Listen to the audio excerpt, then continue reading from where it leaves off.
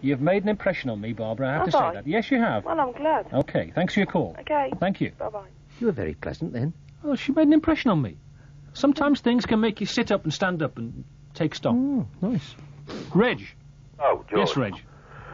The biggest trouble with blues, I've said to you before, is the fans. It's no use trying to tell them, George. They won't listen to you. They're too thick. Any fool can see what's going on down there. And Tom Ross, well, it just breaks my heart he's a blues supporter. It really does.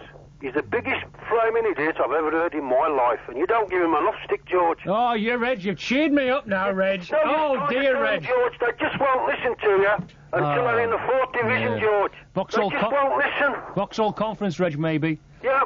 I'll tell you what, they drew 1-1 with Highgate last night, and it struck me that they were nearer Highgate's level than they ever will be Goodison Park and Hillsborough and Old Trafford ever again. George, I've been supporting them for 30 years.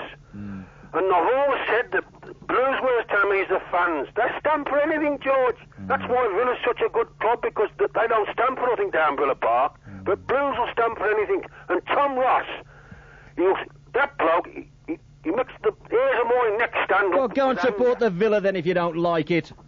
You want to go to Villa? Yeah, you need to. Idiot you are. Yeah, we need supporters like you at St Andrews, that's for sure. It's supporters like you. That's why we're in the 4th Division. We're not, we're in the 3rd, but that was close. Well, we will be in the 4th. Yeah, we'll never do no good with supporters like you. You're nothing but a creeper. Round Clumash. Oh, I hate to stop you, Reg. I hate to stop you, but I've got to stop you there, Reg. Thanks for the call. We'll have Barbara back in a minute, so we're very careful. Mark, hello, Mark. So we're very careful. Mark, hello, Mark. Evening, George the Truth. Yes. How are you, George? I'm all right, yeah. I like that, George the Truth. That's a good ring to it, that. I like that, yeah. It's good, isn't it? The Oracle. George the Oracle. I like that even better. Start by saying, George, thanks very much for the signed photo. Oh, right, OK. Which I received last week. Are you married? Well, no fancy me. Hey, that'll keep the kids away from the fire. Put it on the mantelpiece. Anyway... Michael. Hello, George. Yes, Michael.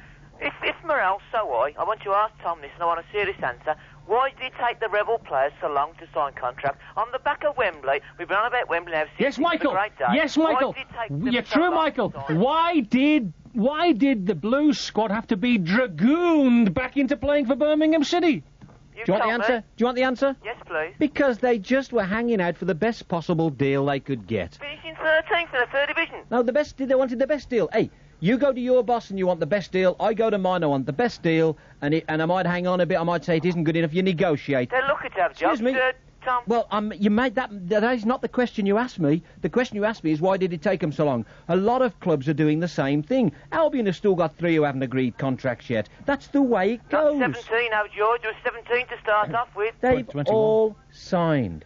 Well, all right, yeah, OK. Thanks for your call, Michael. Hello, Claire. Hello, I just want to say that I think Blues will do very well this season, and can you leave Tom Ross alone? Oh, right? He doesn't need women's help.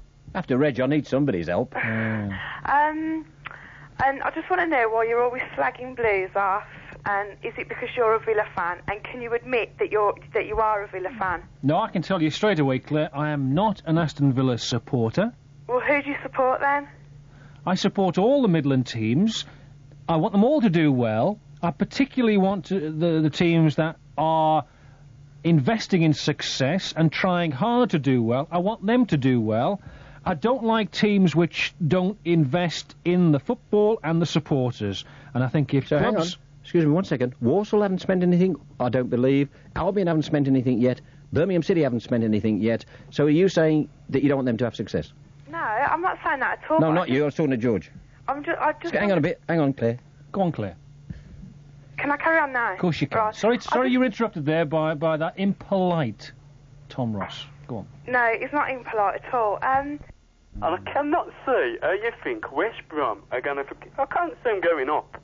I'm prepared now to put a bet on with you that Blues will finish hard in the Albion next season. I'd put that bet with him as well. I'll bite your hand off. All right, George, I'll make a deal, right? If Blues finish hard in the Albion next season, you come down to St Andrews, right, the last home game of the season, and apologise to all the Blues fans on the pitch. On the pitch, on the centre spot, to everybody in person, I will on bended knee apologise. That'll do for me, and I'll provide the microphone and introduce you very well. Superb. And if I'm wrong and the Albion do finish above us, I'll come to the studios, I'll personally shake your hand, and I'll say you was right. But I don't think you'll be right for a minute.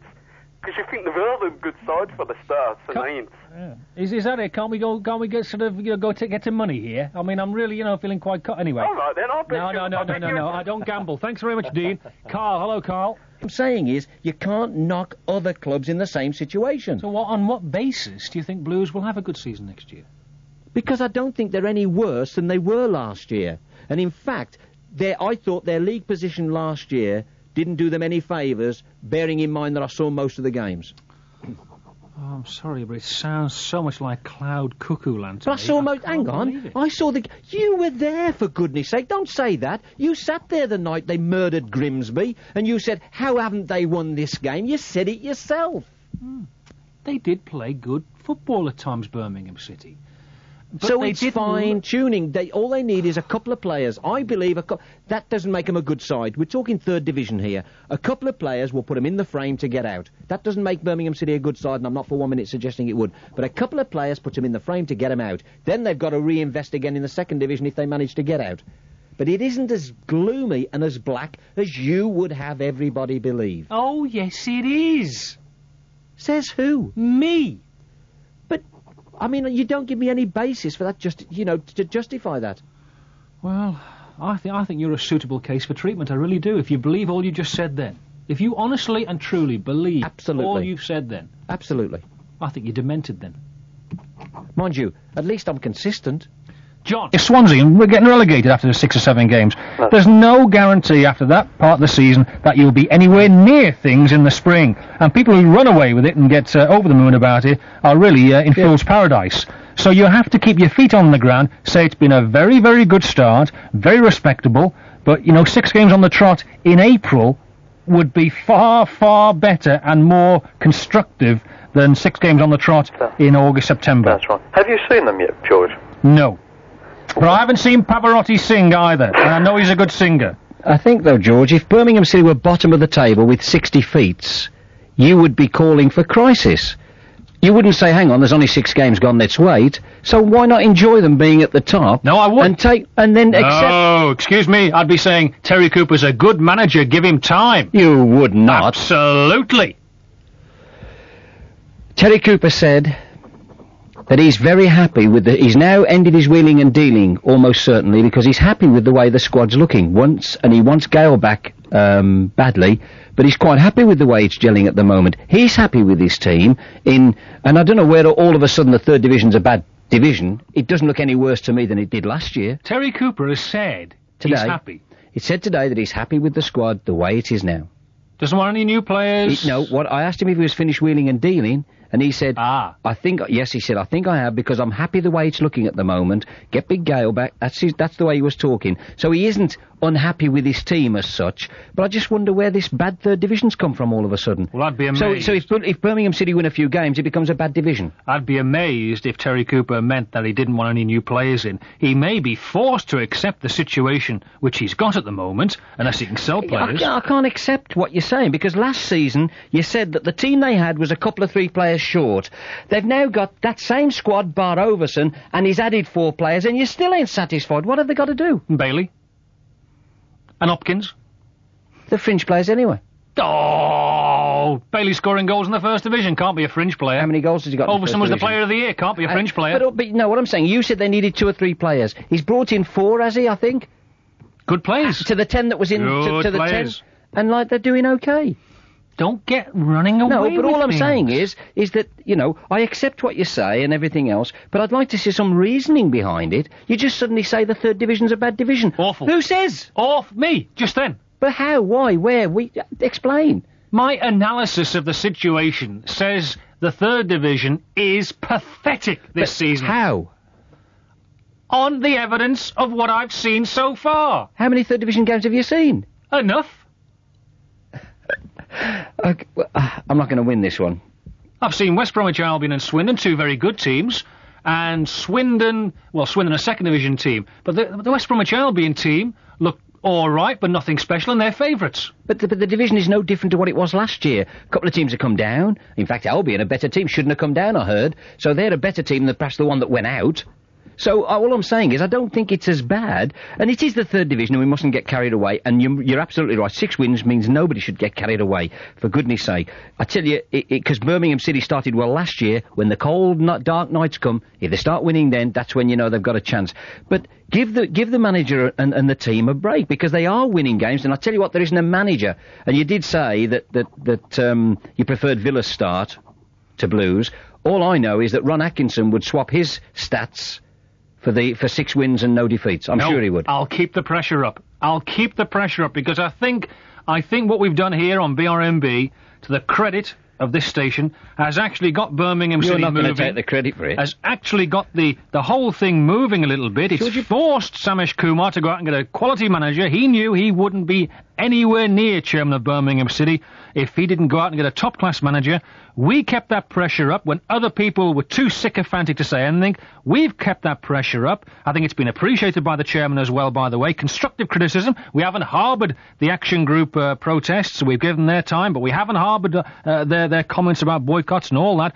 We've kept the pressure up in a constructive way, and I'm glad to say that constructive purpose to our criticisms has got Birmingham City where they are today. George Gavin, BRMB Sports. Straight to John. Hello, John. Oh, God. Richard. Oh, that's the Aston Villa. Where all the boys we are. Well, it's wonderful, isn't it? It's wonderful to realise. Oh, dear. He's only out for the weekend. Absolutely. Christ as manager, Albion will never do any good until the board go. All right, well, don't be profane. How do you just amazed me then when you said Birmingham City haven't kicked a ball, haven't played anybody yet.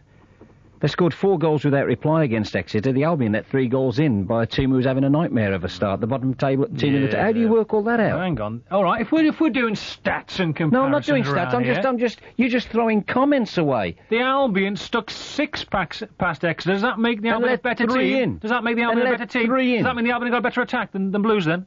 Not at all. They played a bad team. Well, and how can you compare them? But you are. You're saying Blues haven't kicked a ball, 6 games, no defeats. Albion have kicked a ball and done well, and yet they haven't won. I don't understand the reasoning all the time. Blues haven't played well yet. Who said? They haven't reached a consistent pattern of football which would convince... 6 wins, no defeats. Yeah, you say that. It trips off the tongue very easily. OK, I won't say that. I've watched them every single game. And they, against Hull, they had chances. Hull had chances to win. And against Fulham, I'm told that they had chances to win. But every other game, Birmingham City have outplayed teams and created a host of chances.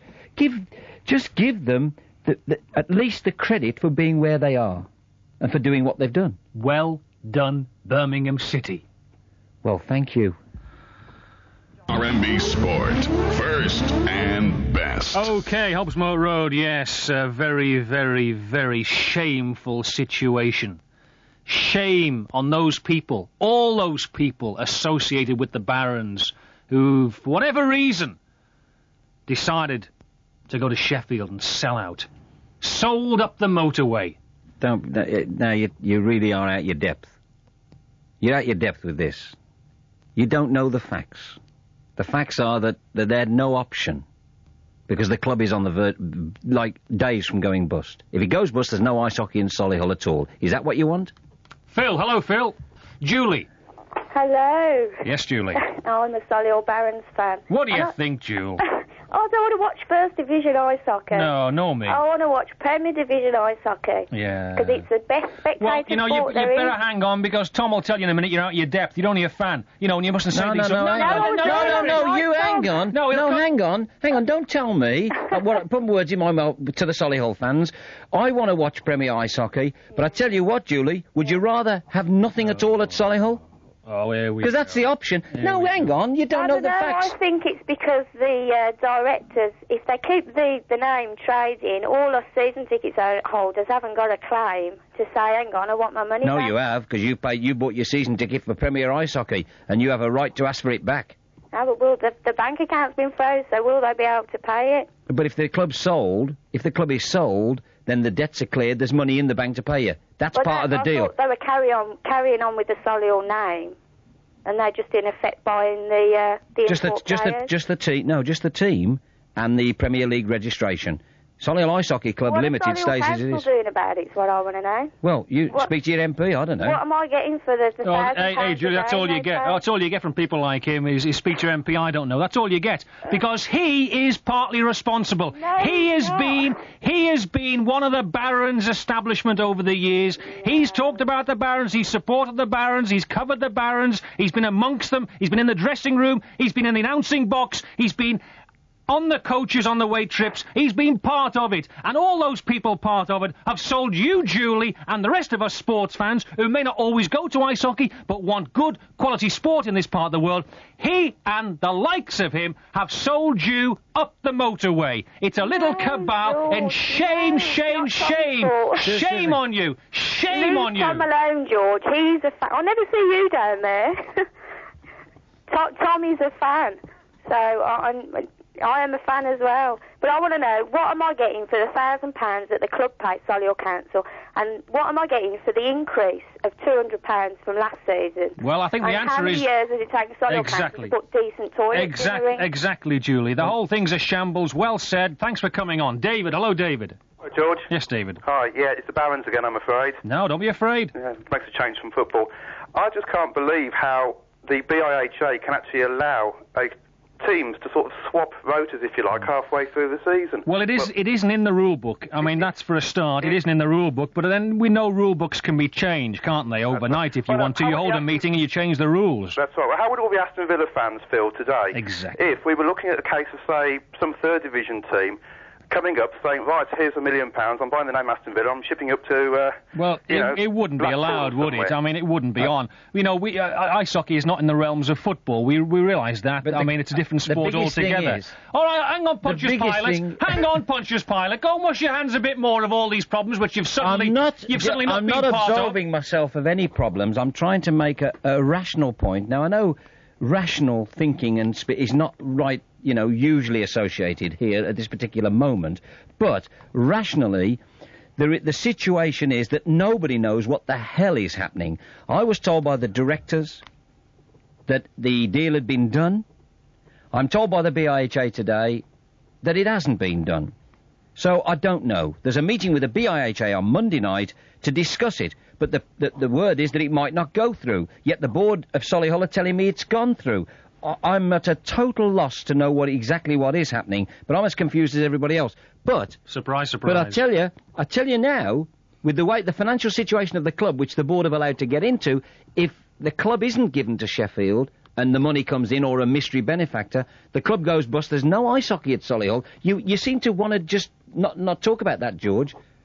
English League Division 1 with 2 imports. What about all the young kids that train there? The Pee-wees, the juniors, the under-14s? What about them? No. They have a right to have a club in ice hockey. No. Yes, they do. No, you're setting up the wrong argument. You're setting up totally the wrong argument. I'm not setting up anything. We want to know why this club is being sold up the motorway. I've tried to tell you, but you have this ability to understand. The club is financially insolvent. Why? Because it's been allowed to be by people who are spending more money than they're getting in. They're paying too higher wages, and not getting the money in. You've been part of it. Why haven't you pointed this out? I have not been part of anything. You've been in the middle of it. Why haven't you said this to people? Excuse me, the board didn't know until a week ago what the financial situation was.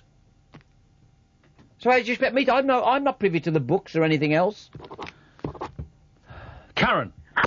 No, they announced on the radio that they wanted the fans to give £20. Oh, yeah, that was a good one. No, okay, so what if we do give £20 and they still move to Sheffield? Well, they promised that everybody will get the £20 back if the ice hockey club you get a receipt and you get the money. No, not if the ice hockey club is sold to Sheffield, you get your money back. They give you a receipt, and you get your money back. Well, I'll tell you something. And if it folds, you would get your money back because it's kept separate from the club. And I might add another thing. You're so concerned about Solihull Barons, George. You haven't put your 20 quid in to help the local team. Good. I have. Good. You haven't. Good. Because I was coming on to that point. After what you've just told me, After what you've just told me... No, hang on. I know what you're going to say. Can I finish? You wouldn't put any money in. Can I finish? No, let me tell you, I know what you're going to say. Can I finish? No. Can I say it then? Can I say it? After what you've just told me about not even the directors knowing what the financial situation... They do now. Can I just finish? They do now, but they didn't. Oh, good. Good for them. Oh, well done. Pat on the head. After what you've just told me about the directors letting the club slide the way it has, in your own words, and didn't know what the financial situation was... Correct. I'm not advising anybody in any circumstances. Before you say any more, before you say any more, let me explain. Can I finish? This is nothing to do with the club. This is run by two supporters who are collecting the money and issuing receipts. Nothing to do with the club, and if the club's sold or the money is given back to people, it's nothing to do with Solihull Barons. You're not giving the money to them, you're giving it to the Save the Barons Fund. I wouldn't give it to a beggar on the street outside Hobbsmoat Road. Why should I give it to a beggar inside the ice rink? Well then, don't start pontificating about what a shame it is and a disgrace. You're not prepared to do anything, and you're prepared to tell people not to help them, then keep out of it. That's my view. People have given their money through the turnstile, and with season tickets, and now they're being asked to give £20 begging bowl money. Disgraceful. And you're part of it. Shame on you! Shame on you! I'm not part of anything. You're talking through your headphones. 021 4011. Albion's record, this isn't to, do anyone down, but if you look at the Albion's record, as opposed to Birmingham's record, the Albion have beaten the top of the table team, we know that. The Albion have put 4 past Peterborough, Blues drew 1-1 at home and were lucky to do so. The Albion beat Darlington 1-0 away, Blues could only beat them 1-0 at home. And the Albion put 6 past Exeter, and could have been 10, and Blues only put 4 past them. Without reply. And Blues are currently top of the table. So, I would argue the Albion should be far more confident if the flame stays alight. It's like the Olympic flame at the Hawthorns these days. There's always an if with you. Well, there's an always... It covers you. It covers you. There's an if in life. No, there's only one fact here, and which you've omitted to dwell on. Birmingham City are top of the 3rd division, and clearly so. Correct. And I might add, and on merit. And the day you get promotion on September the 20th... And I'm reminding another thing that you've misled people a little bit tonight, if you don't mind my saying. You said when Terry Cooper was appointed, you changed your forecast from relegation to the Vauxhall Conference eventually to they'll just escape relegation. Now, they should be there or thereabouts with promotion. How many ifs do you want? Steve. But... Are Sheffield buying the players, or are they just buying the name of Solihull? No, they're buying the players, the club, lock, stock and barrel. No, just the players and the registration, not the club. Well, what is the club? No, Solihull Ice Hockey Club has 6 teams. All right, they're buying the name and they're buying the players. Whatever's left behind is going to be called the Solihull Barons. Right, so basically we'll be losing people like Shudra and Phil Lee and Parker and all that lot. Yeah, their contracts have gone. Right, well, words fail me, to be honest. And me. Words absolutely fail me. It's one of the most shameful episodes in Midland sporting history I've ever come across. That's right. I mean, I can't help thinking that perhaps one of the people behind it is the person who screwed up the finances in the first place, and is now perhaps going to make the best profit out of it. But I think the least said about that, the better. Who's that? I don't know. I mean, I don't know. I don't want to know particularly. All I know is it's shameful. Because nobody's going to make a profit out of it, that's for sure. And if the cap fits... Well, surely the people who are selling the shares are going to make... This is where you've been misled when people talk about selling the club. Let me explain it very carefully. Steelers will buy the Sheffield Arena, if it's allowed by the BIHA, which there's confusion now, will buy the Premier registration and will buy the players. They will not buy the club. So the shares remain there. There's still a Solihull Ice Hockey Club Limited with all the shareholders and my shares, everybody's still in it. Get that clear. All they're going to do is buy them, the money into the club then will then be used to pay off the debts, which have been allowed to accumulate, etc. So nobody is going to make any killing, and any suggestion that shareholders are going to make money out of this, or anybody else, is absolutely fantasy and crazy. Yeah, well, there's been plenty of fantasy. No, over the hang past on, few you've got days, to excuse me. What I would say to you is that whatever the situation is, financially or not, whatever the situation is, you have been sold up the motorway as a fan. Okay? That's your situation. You have been sold up the motorway. By whom, for how much, or when and where is immaterial. You as a fan have been sold up the motorway. That's right, and I go to the Solihull rink every week and watch the Barons play, and go to as many away games as possible. Yeah. And, to find this out, and it's all happened so quick. So quickly, that's the worst thing. The fans do anything about it. Absolutely I think right. absolutely disgusting. You are spot on, and no matter who tries to justify it, no matter who tries to justify the situation... Now, don't point at me, because I will get very angry about this. Don't point at me. He's been let down. Don't point at me. Shut up just for a second. I know it's hard work. Just keep quiet for 2 minutes. Keep quiet for 2 minutes. Right? Nobody is justifying it. All I'm saying is, listening to all... And I was as surprised as anybody when I was told about Sheffield, because I knew nothing about it, and that was a big shock. What was an even bigger shock was for the directors to tell me they didn't know the financial situation because they'd been let down by the guy who was looking after the accounts. That was another big shock. But when they said the two alternatives were no hockey or at least English League Division 1 hockey, those are the only two alternatives. You cannot seem to get that inside your head. Now, whoever's to blame doesn't make any difference. As a hockey fan, and a lot of fans were at the rink last night saying the same thing, they want something left there to cling on to, not to be dumped away. Fetch the bowl of water, please. Pontius wants to wash his hands. Dave. Oh, Andy. All right, George. Yes. Right. I think you ought to get Tom Ross off your show because he spoils it. Because he just puts a one-eyed Blues fan's opinion over. Why is that? Why is that? You've upset him now. Whenever there's an argument, you just go, no, Blues are the best. Blues no, I never said Blues are the best. Hang on, you an Albion fan? How did you guess? Well, that says it all. All I'm saying, now even you, listen, let me explain one thing. You wouldn't use George's argument, surely, of looking at the teams they've played so far and leaving out selected ones. I would. Would you? If you could have two Georges on this show, it would increase it by 100%. Thanks very much, Andy. Do appreciate those calls. Thank you very much indeed. And like the Blues fans, chanting my name in midweek, and I appreciated that as well. I think they realise what I'm trying to do. Don't get sucked in. He's only doing it because you said something good about the Albion. That's all. And what have I left out, by the way? In comparing them, what have I left out? No, what I'm saying, you misled people. You say, Blues only beat Darlington 1-0 at home, but the Albion won 1-0 away. Yeah. Can I just remind you, it may have escaped your attention, you only get 3 points for either of those results. And you only get 1 goal in the goal difference for either of those results. No, not as a form guide. Well, what do you want? Because Blues haven't played them away yet, so you can't, then it's not... They're not the same. You can't use them as an argument. And you conveniently used Exeter. Albion scored more goals against Exeter, right? The difference in the Exeter game was 6-3, plus 3. Blues beat them 4-0, plus 4. If you want to be argumentative, but don't just bend the facts to suit you and anybody else that wants to join in and be the George Gavin fan club. Facts can't be bent. Facts are facts. And the facts are Birmingham City are top of the table, points clear. Dave, hello, Dave. Right, and I can't understand that you've been putting them down so much. I mean, if you look at the tables... Who? You. Who? Putting who down? You say here, right, that you know who he means. So many past Darlington, we only put 4 past Exeter. Now, Albion are third, and they've scored 13, the Blues have scored 12. Yeah. And, but I can't see under the L sign that we've lost one. Which Albion have. What a good point. No, I don't... good point. Yeah, I like that. I don't deny that. That's perfectly I'm not right. being boys, George, I'm not getting against the Albion. No.